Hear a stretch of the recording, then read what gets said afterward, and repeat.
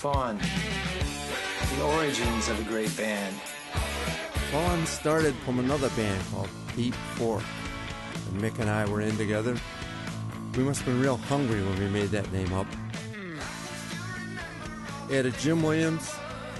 Bill Natale, our drummer, came up with the idea to use an acronym which was the first initials of our last names. So it was Favis, Anderson, Williams, and Natale. We started out with the idea of being a vocal band, and it stayed with us right to the end. Harmony got us through in the early years when they were fighting against a lot of horn bands, and all the clubs we were playing, we used our harmony instead of the brass.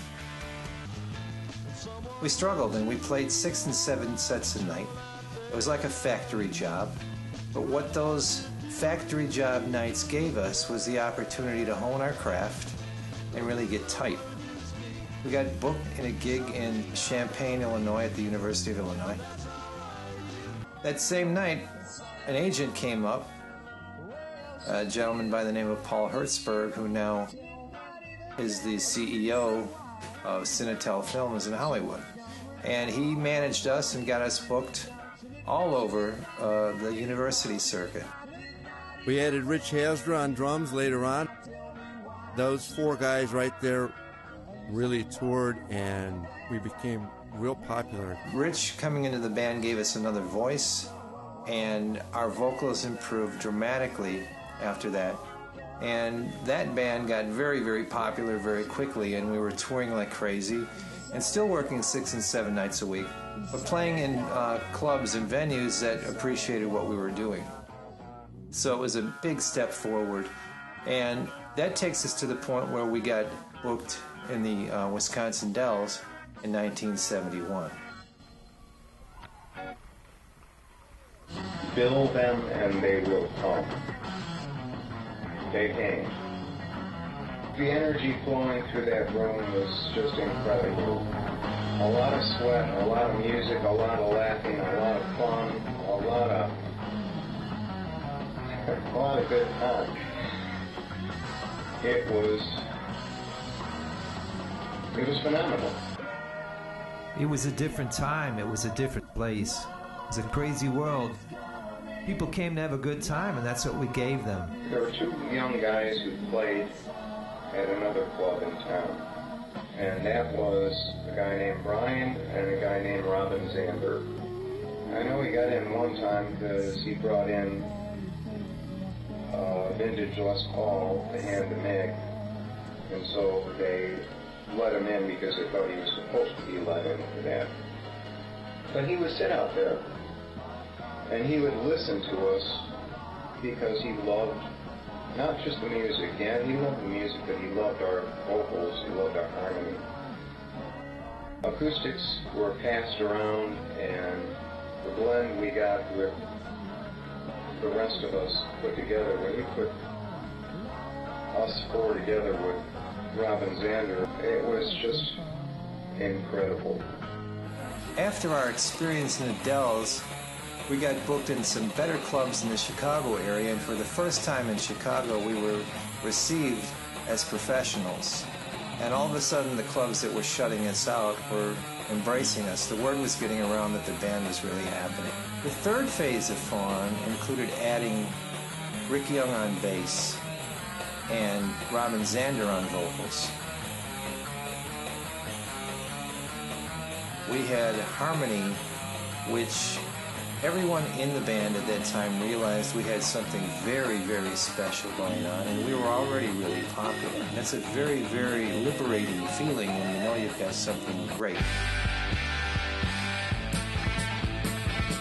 Rick Young had an awesome voice and played bass like a guitar player. He'd bend the notes and everything. We're going, what's this? Greg Olick was a fine, jazzy-style drummer. We'd never had anything like that before, and he was exceptional at that. And we were starting to change our style a little bit, and the previous incarnation of the band was very, very popular, so there were some really big shoes to fill.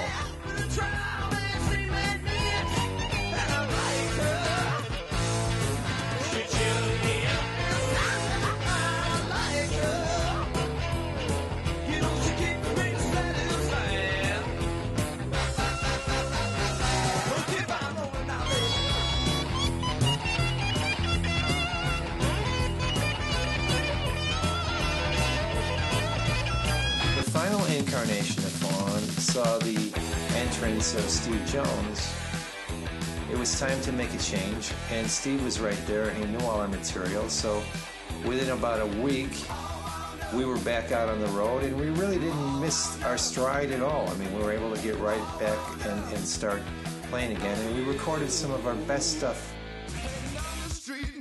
I could not get him off the spot. He was rock solid, holding the speed. Great fellow. We really sounded great with him on drums. And that took us all the way to like 1980.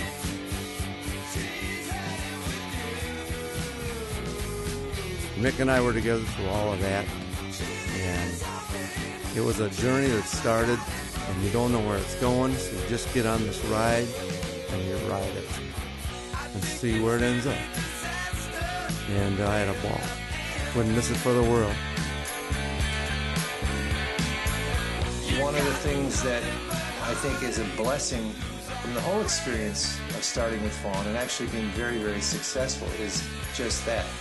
It enabled me as a creative person to really have a keen perspective of when it's working and when it's not.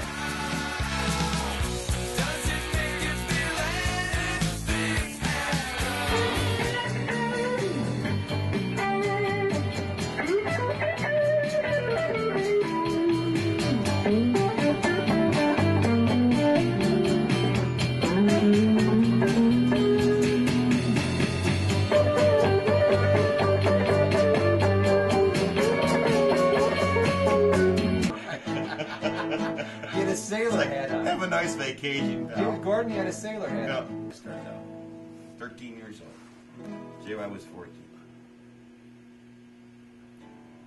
The old man took us to gigs for a couple of years, and he got tired of it, and he let us take the car when he finally got of age. JY.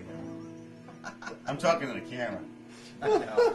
Well, just please do. It's your house. How early are you going to start this? And How then- late are you going to take it? Later on, I don't know, he's got the red light on.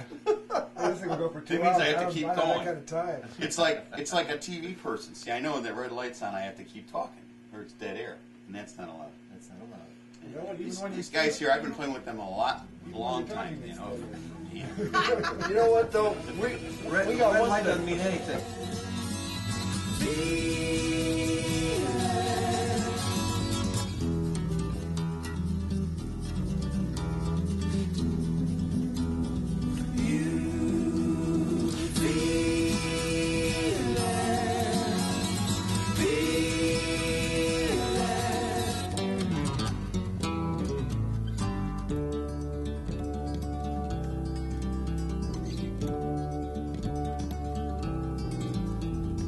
Warm rains have watered your garden. Hot sun